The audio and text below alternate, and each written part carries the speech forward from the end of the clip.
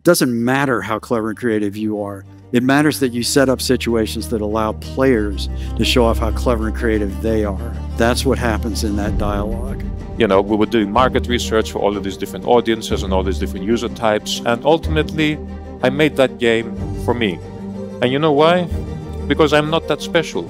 I'm a pretty normal dude. If I like something, there's a pretty high chance that many of you will like that as well. If you want to get in a specific studio, just study that style and replicate it and use this on your portfolio, so they will think like, yeah, okay, this is very on brand and our style aligns, so raise your chances.